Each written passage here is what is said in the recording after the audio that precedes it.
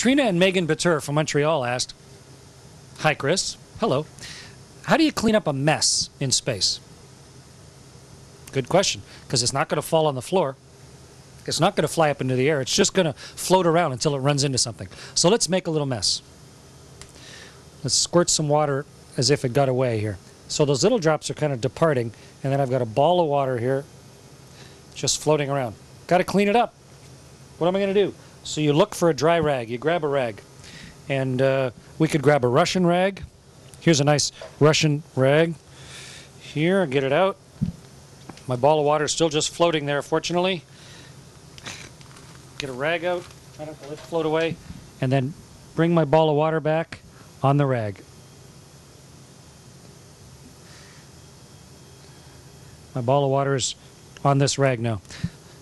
So it could have been chicken soup, it could have been some nasty fluid, but that's how you stop it. First, you get a rag out and you catch it, so now you have a wet rag. Now, something like water is fine, of course, and what we'll do with this rag is we'll just hang it on a clip somewhere and let it evaporate. And that way the water gets picked up by the humidifiers of the spaceship and goes back into our water system, gets purified back into drinking water, so we don't lose the water. But if it was something else, something a little nasty, then of course we could get a more rugged cleaner, just a great big cloth to wipe it up. Or if it was something a little sticky, we could get kind of baby wipes.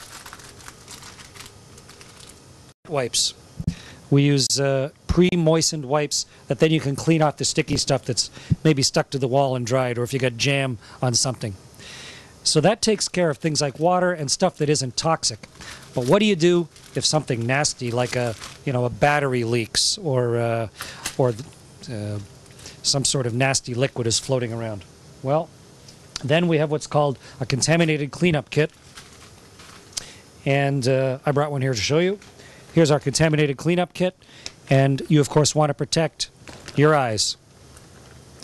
So you put on goggles. And you want to protect your mucous membranes and your lungs. So we put on a mask. Try not to break it. Okay. So now I have my mask and my goggles on. And then we want to protect our hands. We have special gloves that protect us against chemicals. They're called silver shield gloves. So I put on my silver shield glove. And now I am ready with various types of absorbing things. And in fact, we have some great big ones, special soak-up mitts that we could put on top of a nasty spill. And then at the end of it, if you have the right type of combination, you could hold it in your hand and carefully pull off your glove. And now you've got a nasty thing on the space station, but we would wrap it inside 2 or 3 layers of containment, bags that close, zip up, until we're sure that it's not going to leak out.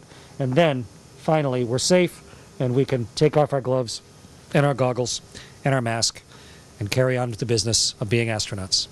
Good question.